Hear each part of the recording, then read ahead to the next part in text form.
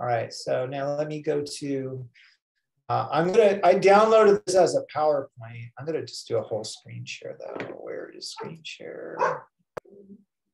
Actually, we'll do this, just do that.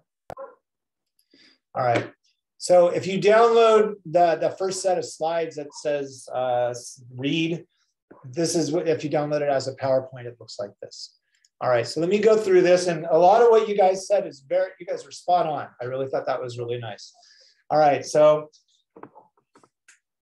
come on, computer. There we go. Let me just make sure I didn't make a mistake. Okay. All right, so this is a good scientific definition. So a body of information and an approach to problems based on observation and experiments. So science is both a set of information and a method. So it's not just, you know, here's the info, but how did we get the info? And when we say it's based on observation and experiment, a couple of people said that. Observation means it's something measurable, and experiments means it's testable. And it's important to realize that there's a lot of very interesting questions that are really important and heavily discussed that we just can't deal with them scientifically, because if we can't measure it and we can't test it, that means we can't deal with it scientifically. It doesn't mean it's not interesting. I see a hand, yes. Li Ping, I saw your hand go up. No? Okay. So, you know, for example, religious questions, obviously very interesting. You can't necessarily measure and test a lot of that stuff. And so that doesn't mean, again, just because it's scientific, doesn't mean it's not interesting and doesn't mean it's not important. It just means it can't be dealt with that way. And there have been a lot of things that, say, 50 years ago, we couldn't deal with scientifically, and now we can because we found ways to measure and test them. All right, so let me go through. So these are the steps that we typically talk about in the scientific method. And I'm going to go through each one separately. And again, these slides are available. Observation, question, a hypothesis, controlled experiments, and then a theory. All right, and I'll just kind of run a couple of threads through here, a couple of examples as well. All right, so an observation, usually if I say, what do we mean by observation? Most people will say something I see. But, you know, you can hear something crackle, or you can hear a pop or a boom, right? You can feel something, or I'm sorry, touch something. See here, touch, taste, or feel, right? You can touch something. So you could be mixing two chemicals together and you notice it gets warm. Or you can take, tasting isn't a good idea. You know what, I don't have smell on here. Now that I look at this, smell should be on there. Touch and feel are kind of the same thing. So smell should be on there, odor. But sometimes, you know, there will be an odor. Well, what is that smell? That's an observation. Tasting is not a good idea in chemistry, but tasting, you know, how do we know something? How do they know something tasted sweet? Now, in science, if you were to walk into a lab, especially a modern, you know, nowadays, you know, using test tubes and beakers and flasks, it's still done, but a lot more stuff is done using instrumentation. And what you'd probably see is a computer attached to a box, and that box has a bunch of tubes and little metal sticks coming out of it. All those do is they expand our senses. So for example, you have the examples I have, microscopes, thermometers, right? You can hold something in your hand and you can go, oh, that's hot. And you can even hold two things. You can go, this is warmer than this, but you can't say how much warmer, right? You can't say, oh, this is 5, and you can't say what the temperature is. A thermometer can do that for you. Microscopes to see things that are really small, or telescopes to see things that are really far away, right? So all they do is expand our senses. We do a lot of things with measuring electric current because things can change current, and they can make very, very small changes that you couldn't even, there's no way you could feel it, but an instrument can sense, you know, a 5 millivolt difference or something like that. So all we do is we have fancy machines to help us with something else. I see a hand up, yeah. Li Ping? I'm sorry, I think it's the old hand. Okay, it's the old hand, okay. Yeah, I'm sorry. So a couple examples I'm gonna run through here. Isaac Newton, right, to start with an observation. Isaac Newton, the old story is apple fell, hit him on the head, and that's where gravity came from. And so, but the observation is the apple fell down. A scientist named Konstantin Fallberg noticed a sweet taste on his hand one evening, and really not the best lab practice because the person didn't wash his hands after he left work. And again, the observation is this tastes sweet, and hands shouldn't have tasted sweet at that point. I think he actually was having a cigarette or something. Okay, this is how saccharin was discovered, right? So those are just, and again, you can have an observation and just stop there, right? I heard a noise, my dog barked. That's an observation. Right now, observation is the first step in the scientific method, but I would argue that it's not the first scientific step because people make observations all the time. Where it becomes scientific is when you start asking a question and you say, well, apples have been falling off of trees way before Isaac Newton saw one, but Newton said, why did the apple fall down, right? Fallberg with the sweet, right? Why is this sweet? It shouldn't be sweet. So once you ask the question, now it's a scientific inquiry. All right, now this is, I mentioned just at the very beginning of class that there's a lot of words, the vocabulary of science, words can have different meanings in different contexts. And whatever, each of you have your own fields that you're either involved in now or that you're going into. And every field has its own vocabulary. And what a word means to me and what a word means to someone else may be very, very different. My youngest daughter is in a PhD program in gender studies and native studies. And some of the words, I have to look up words when I talk to her, right? But we're going to see this several times, and this is going to be the first example. So we have the word, in science, we have the word hypothesis. And a hypothesis is not the same as a theory. And yet people, the general population uses the word theory, but in science, the word theory is very, very different. A lot of times when people say my theory is, it's actually a hypothesis. I'll explain that right now. So a hypothesis is, it's an educated guess to answer the question. So when we say it's an educated guess, remember I said science is a body of information. So as long as scientific data has been gathered, right, that's just added to the body of scientific knowledge. So we base things on what we already knew. So for example, it's a guess to answer the question, but it's not a random guess. So for example, why did the apple fall down? Well, we know, right, Newton knew everything falls down. Way before Newton, right, human beings saw things fall and everything falls, nothing falls up, everything falls down. So what are some hypotheses? A guess to explain it. Maybe something is pulling it down, or maybe something is pushing it down, right? And the reason I add the pushing, I mean, most people know gravity is a pull, but pushing might have been a reasonable guess then, back in those days, right? Something's causing it to do it. Maybe something's pushing it down, right? The Fallberg thing, my hands are sweet. Why are my hands sweet? Well, I know I didn't wash my hands. So I'm going to guess that maybe something from the lab is on my hands. Okay, again, it's based on things you know. It's not just some random thing. And then you might ask another question. Well, what did I work with? All right, now once we ask the question, once we form our hypothesis, and it's really important, this is very early, right? It's a guess. The word guess is really important.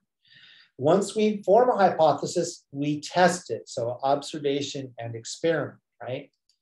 So the test is called a controlled experiment. So without using the word controlled, if someone wants to throw out what that means, some of you might know. I mean, you probably saw this stuff, in high school or junior high, they taught. This isn't new to college. Any idea what we mean by a controlled experiment? Making sure that nothing is contaminated, and while you're doing the experiment itself, if it requires special material, in other words, and then making sure that everything in the area is clean and safe.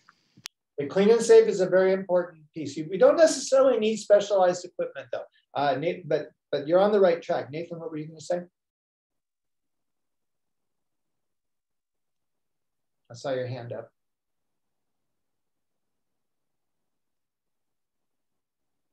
No? I see, Georgia, you're the color you've chosen for your hand blends with the wall behind you. It's hard to see sometimes. Go ahead, though. I was just gonna say, when you have a kind of power over what happens in the test, like how you conduct it. Okay, that's part of it. You want to test it in a very methodical way.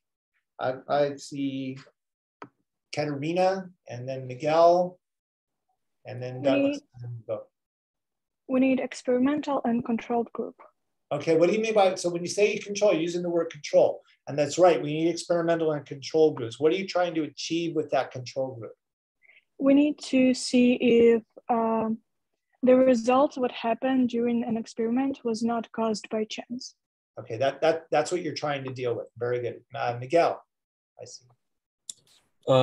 If I remember correctly, it's something where all of the variables in the experiment, I believe, I think that's the word for it, they all stay the same except for one. Yeah, that's pretty spot on. That, yeah, you guys are all hitting that. And then I got Douglas. I was just going to reiterate what Miguel said about in a controlled situation, all of your variables are the same so that you experiment in the same way. Yeah. Okay. I'm gonna go on, and you guys hit it right on, spot on. So basically, it means we test one variable at a time, right? So by the way, I think if you watch these slides, like you see how when I hit a click, another, that little animation, so to speak, I don't think those work if you watch it directly in Canvas. The slides will just appear with everything there, or if you download it first, that's what you'll lose. Yeah, so the idea is that you test one variable at a time, which means that you've got to do the experiment in a very methodical way. You want things, you don't want contamination. Someone, I forget who said that, but if you have contamination, that's a variable, right? So you don't want to introduce any new variables. And that means that if something changes, it's only the variable that you're testing. So that means if there's 5 variables, you've got to test 5 things separately and keep the other 4 the same. It's very, very hard to do when you're doing tests with a population of human beings. So a lot of the stuff they've done with and we'll talk about drug testing towards the end of the semester, but when they do, when a drug company does clinical trials, there is a huge variation in the human population. Even if you're doing, some countries have more homogeneous populations than others. But even if you're in a relatively homogeneous population, there's still a huge amount of individual variation. And so the way you kind of get around that is you do large numbers so that the individual variations tend to cancel out. But I think one thing too, when we'll talk about this much later, but I don't think most people have an appreciation for the complexity of a human being as a biological entity. Just your body is a very, very complex system. And so, that's why, one person gets a side effect and one person gets a disease and might die from it. And someone else gets a disease and doesn't even know they have it. One person you give a drug to and they have a really weird reaction, and one person it does exactly what it says, right? And we'll talk about that kind of stuff in more detail much later in the semester. But that's why the idea in controlled experiments is you test one variable at a time. And the reason is you want to say, this happened because of this, not something else. Right. So let's say if we're doing with the sweet one, Fallberg's thing. If you're working with 3 compounds that day, I'll just go ahead and do this instead of put it out as a thought question. If you're working with 3 compounds that day, what you might want to do is you'd have to test each thing separately, right? You would test A, is A sweet? Is B sweet? Is C sweet? Then maybe combinations. What about if I mix A and B, or mix A and C, or mix B and C, or mix A, B, and C, right? Now, when I used to tell the story, I didn't look it up again, but I think it was a cigarette. I think he actually went out and, got home and had a cigarette, and that was what tasted sweet. So you might even do something as simple as, well, take another cigarette out and see if it had nothing to do with it. Maybe it was something on the pack from the morning. It could have been anything else. So it's not always obvious. When I was my research in graduate school, I was doing work on interactions of different types of cells within the immune system. And we had a pretty controlled system. And what we did is we added various components of cell membranes to basically a surface. And then we would see if cells would react with them and if we could stimulate an immune response just by basically making a fake cell. And then what we started doing is, well, let's add this and see what that does. Let's add this. And I added this one thing and it completely knocked out the immune response, like down to 0. And I was like, oh my God, that's a big deal. And then when I started doing control tests, you know what I found out? When I added that chemical, it took everything else off of the surface. So it was basically nothing. So I had nothing in the test tube, but I didn't know that until I did those other tests. But that's an example. Sometimes there's a variable that you don't think of. That's why, so that's one of the reasons that science changes. All right, so let's go on. Yeah, that's what I said. And then combinations. I haven't looked at these slides in a while. I did go through them earlier today though. Come on. All right, now controlled experiments can do 2 things. They can tell you that you guessed wrong. The hypothesis is a guess. So if you guess wrong, well, it was a guess, right? I mean, it was maybe a smart guess, but smart guesses can be wrong. And it does happen frequently. We don't usually hear about it. That's one of the things that's really unfortunate about the internet era, because someone can do an experiment and put it up on the internet and it hasn't been peer reviewed yet, and it gets out there and they haven't had a chance to really look at it and say, you know, and that's unfortunate. But what do? Realistically, if we find out that our hypothesis is wrong, we make a new hypothesis. I guessed wrong, right? So I guess I'm going to guess again. Another example, this happened to me yesterday. So my mother is 84 and she is a little technologically challenged. And so she was having trouble with her voice activated remote. And so I got over to her house and I'm playing with it and I tried talking to it. And I tried, you know, maybe didn't like that channel or didn't understand the words. And I tried doing it through her cable, you know, through her interface. And I tried it a different way. Turned out, you know what was wrong? The batteries were dead. But that was like, I kept testing different things, right? I tested this, that was wrong. I tested this, that was wrong. So I'm sure all of you have done something where something isn't working and you're trying to troubleshoot it and you try A and that doesn't work and you try B. That's really the scientific method. Now, if it confirms our hypothesis, then it's called a theory. And a theory is very different than a hypothesis. The main difference, okay, well, you'll see when I click again, it's an explanation confirmed by controlled experiments. So if you compare it to a hypothesis, the difference is the controlled experiments. Oops. Yeah. Okay. So they're both, whoops. See, they're both explanations, but the big difference is a hypothesis is not tested. It's before you tested it. It's like, I think this is what's happening. And it might be right and it might be wrong, but a theory has been tested. But we all know, and again, I'm not faulting when I say this. I don't want anyone to get the impression that I'm not one of those people that I think everyone's a bunch of idiots if they're not a scientist. That's not, nothing could be further from the truth. It's just different words and different vocabularies. So when you talk, you know, people who aren't scientists, they'll say, well, my theory is this. And you're using the word theory with the meaning in the general population. But what you're really talking about is a hypothesis. And what happens is the scientific community says, oh, it's a theory. This is our theory. And everybody else goes, oh, it's a theory. It's a guess. They don't know. It's a theory, right?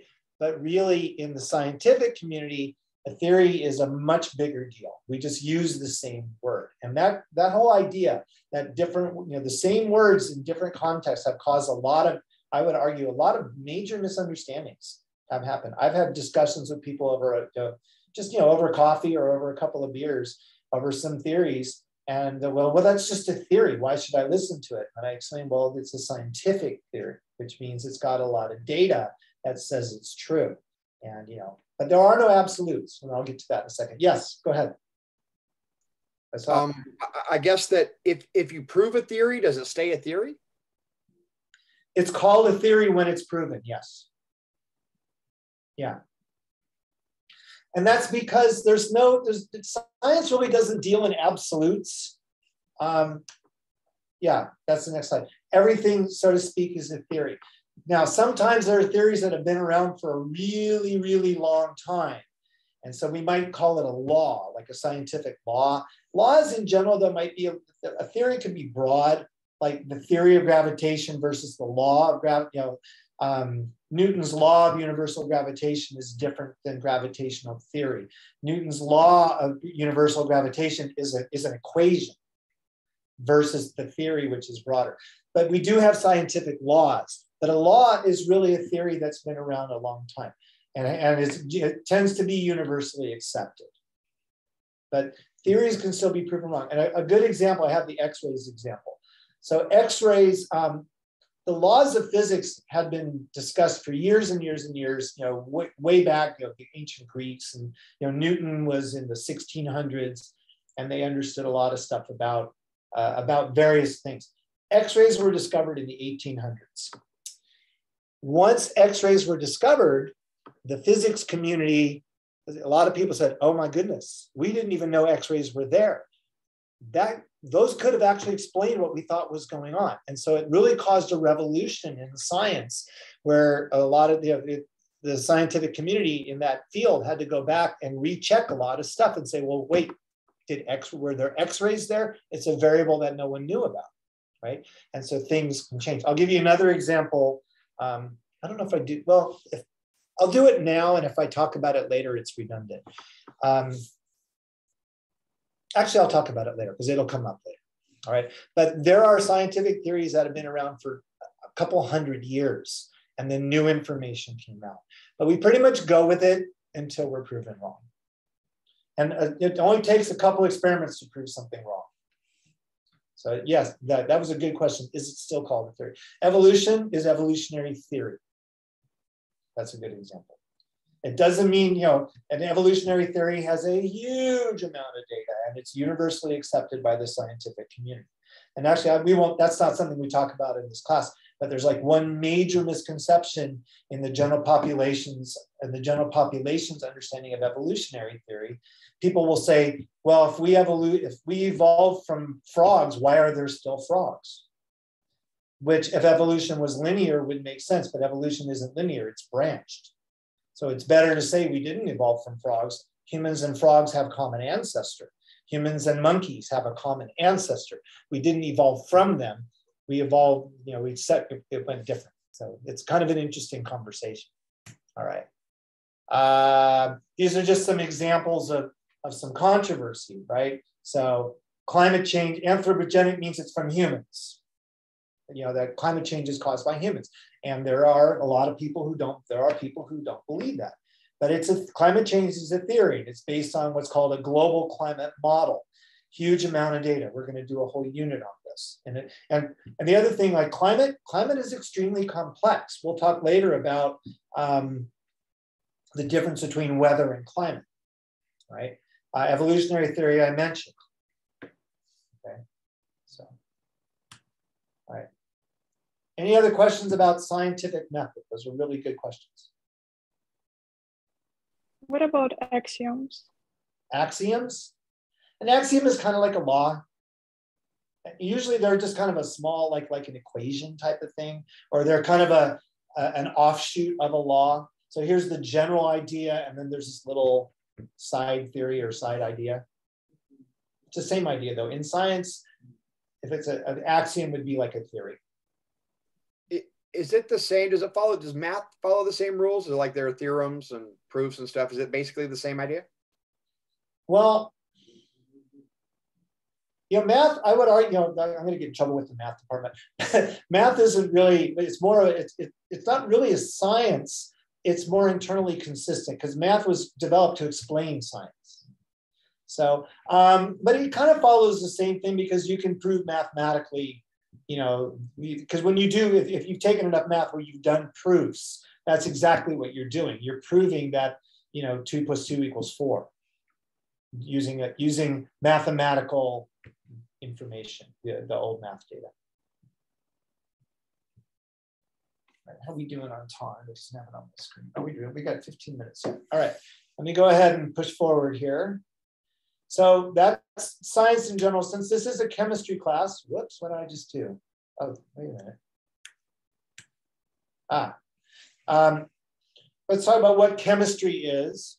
Let me see, I wanna make sure. What am I doing here? I'll just do it this way. Oh, chemistry, that's the last slide. All right, chemistry is the study of matter and its interactions. And the next set of slides is gonna talk about matter. And just the general approach to this class is we're gonna talk about a lot of just basic chemistry stuff, and then we'll start applying it. As we have enough chemistry information to apply it, we will. But just at the beginning of the class, we're gonna do a lot of chemistry, and then we'll start applying it to society. So before you understand how climate change stuff and global warming, you have to understand what fossil fuel, what hydrocarbons are and what happens when you burn them and what that means, right? And you have to understand how the sun's energy interacts with molecules, at least a little bit. Obviously, you're not going to be writing a doctoral dissertation on this right now, so we're not going to that depth. But the last slide in this set is what is chemistry? And the three major sciences, chemistry, physics, and biology. Physics is the study of energy, and we'll talk a lot about energy. I just found some really cool stuff in the paper about energy recently that I'm going to use in this class. Biology, of course, anything biologically, anything that's living or relevant to living things. Chemistry is the study of matter and its interactions. And so we're defining a term in terms of another term. We're defining chemistry in terms of matter. So a good definition for matter, and it's such a fundamental concept that it's almost hard to define. But you can define matter as anything that takes up space, anything that has a volume, and it doesn't have to have a lot of volume. It can take up very little space. A proton takes up a very small amount of space, but it is matter. If you want a real simplification, you can just say matter is stuff. And there's only two things in the universe. There's matter and empty space, which means there's stuff and there's the space between the stuff. This is really oversimplified, but it is true. It's true. There's stuff, there's only the stuff, and there's the space between the stuff, and that's it. It's kind of oversimplified. But we'll spend a lot of time on what chemistry is and more detail about matter. Right, let me get out of this screen share for a second, and we'll look at something else. So I want to do. I might spend 10 minutes on the next set of slides, but let me do this. At this point, I'm just going to do the whole screen. If you look at this, you could actually do this first reading assignment down here if you want to. I have it set to be due on the 7th, which is Monday. And basically what this is, I cut this article out of the paper the other day. Let's see if it comes up fast. I saw this actually last semester when I was on sabbatical, but this was in the UT. The San Diego paper has gotten a lot better in recent years, and there's good stuff in there. And this was basically mixed messaging, and this is kind of an interesting look at how the general population sees the message keeps changing, but how in science it just basically that's how we do things. And there's 3 good examples about the coronavirus, right? And you can read through this, and then there's just a few questions to answer, and then you can upload this as well in the space below. So that's due next week. Go back to here. It would upload right, no, where is it? Right there. Okay, and you won't be able to do homework 1 until we finish the next set of slides. So let me just be, in the interest of me being consistent with what I'd said about trying to take advantage of all the time, we're technically done at 2:10. So let me spend the next few minutes. I'm going to at least start the next set of slides. So these are the slides. Anytime it says read, that means it's a PowerPoint. Again, the videos, these are me lecturing over them a year ago. So it's kind of the same thing as now, except now it's live. So it's not going to be exactly the same. Yeah. Nathan. Professor, I heard you say at the beginning of class that you were going to take roll also. I was just making sure you hadn't taken roll yet. Zoom takes roll for me automatically. Perfect. Thank you. I can get a report that says who was logged in. You know, I didn't say this though. If you're using a name on Zoom that's different than the name I have you registered as, I don't care if you do that, but you might want to send me a little note saying, yeah, well, my name is, I'm using John, but my name is really Phil. Okay, you know, just so I know I can give you credit for being here. Again, I'm not going to, I'm doing it mostly for participation, you know, things like that. But yeah, Zoom does that. All right, let me just go through at least a couple of these slides, and then we'll stop in about 10 minutes. So this is what matter is, as I said. So the nature of matter, that's what chemistry does. So there's actually a theory that I'm going to go into, which is the next slide. So matter, as I said, anything that has mass and occupies space. Saying that matter is anything that has mass is correct, but it's a little bit circular because mass is defined as the amount of matter. So if you say, well, what's matter? It's anything with mass. Well, what's mass? It's the amount of matter. It doesn't really help, right? But that's why if you say it occupies space, that's good. Matter is made of little tiny pieces. It's really best that we do it this way. So this is what's called kinetic molecular theory. There's a lot of data that says it's true. And this is actually used mostly to discuss gases, but I expand it to discuss all matter. So, and this came out a long time ago. All matter is made of tiny particles. Okay, so even the air in this room is made of little tiny particles. This piece of paper is made of little tiny particles. Something solid like my phone is made of little tiny particles. The liquid, the water in my cup, made of little tiny particles. All right. All those particles are in this is where it would be so much better to be in class. Anyway, all those particles are in constant motion.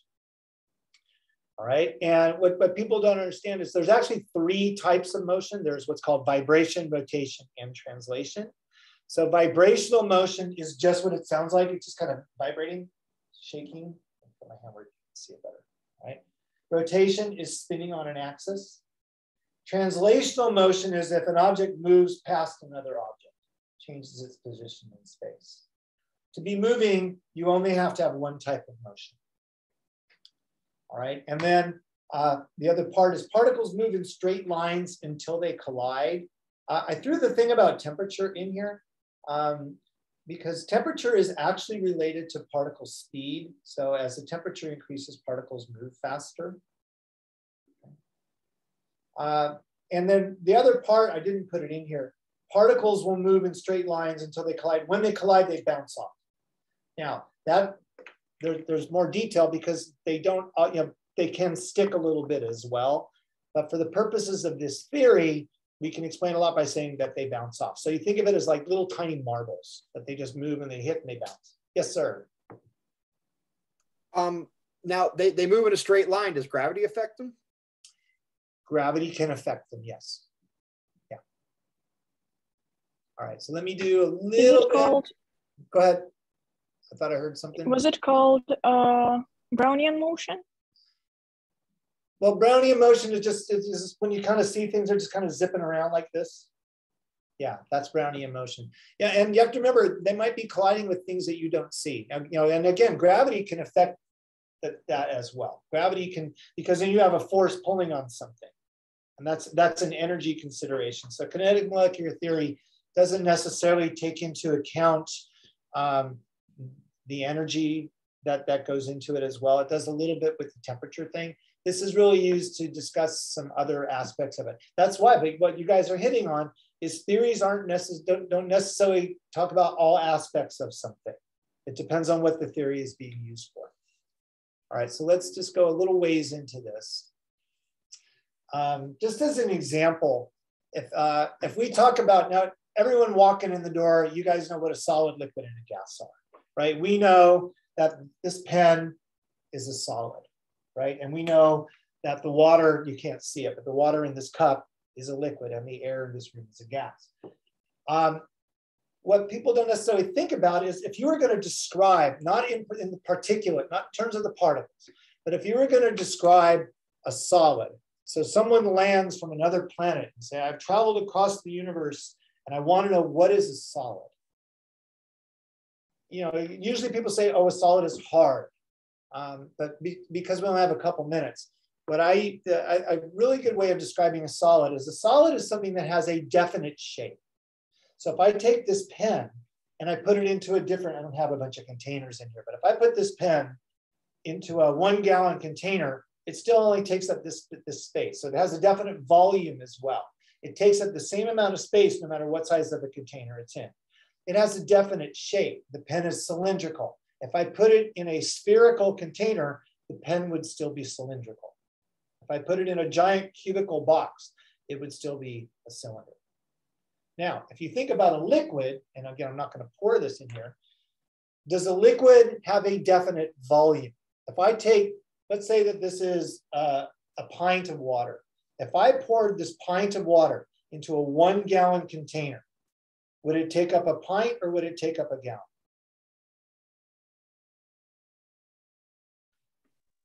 A pint. It would take up a pint. It has the same volume no matter what size of the container it's in. Now, this is in a cylindrical container. If I poured the water into a cubic container, what shape would it be? It would be a cube, right? If you pour a liquid into a different, the liquid takes on the shape of its container. So a solid has a definite shape and a definite volume. A liquid has a definite volume, but an indefinite shape. Liquid changes its shape. It'll be whatever the shape of the container. A gas, and again, it's harder to demonstrate because you can't usually see a gas. But if you think of something that stinks, let's say I opened a little container of skunk juice. You wouldn't smell it because it's not going to go through the computer. But if we were in a classroom, you'd smell it in the back of the room. So you know from experience, a gas is the shape of the container and a gas fills the container, right? So a gas has no definite shape and no definite volume. And so let's look at this theory. Yeah, go ahead, Henry. I have one question, and I know this is going to sound silly, but it drives me crazy when people try and ask this riddle. Is water wet or does it make you wet? You know, I think it's, I would say water is wet. I agree. Thank you. But, you know, wet is by definition what water is, right? I mean, if you get wet by gasoline, it's technically not, you know, but yeah, that's a good question, I guess. It messes with me. Yeah. All right. So let me just do this because we're almost out of time. So let's look at the particulate nature and see if we can use the particles to explain what's going on using kinetic theory. This is an example of using a scientific theory to explain stuff that you can observe, right? The job of the scientist is to explain what's going on, all right? So if you look at a solid, in a solid, and also solids are hard, you can't really squish them. Liquids are a little bit compressible. Gases you can squeeze, you can use a hand pump, right?